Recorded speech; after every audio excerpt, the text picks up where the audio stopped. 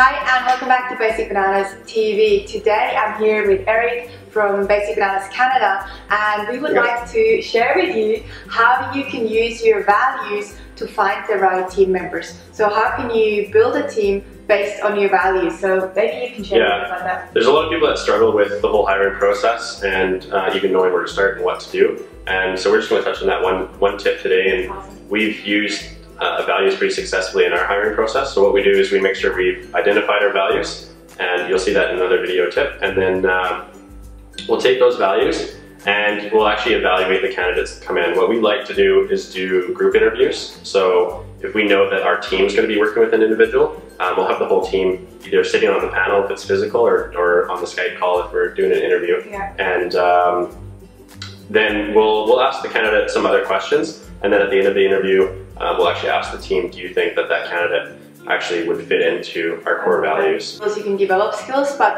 having that attitude and that cultural fit, I guess, is a lot harder to develop for a person. So it's very important to have how you explain that. And then what we will do, we'll do another video separately, so keep an eye out for that, on how to do group interviews, because I know we love them here at Basic Bananas, obviously both in Canada and here in Australia. And some people sometimes wonder how, how do you make this work? And we just had someone to say hi. There might have been someone for the group interview. So we'll actually talk a lot more about group interviews in a future video. So stay tuned for that. And thanks again for being here, Erik, and we'll see you on the next video.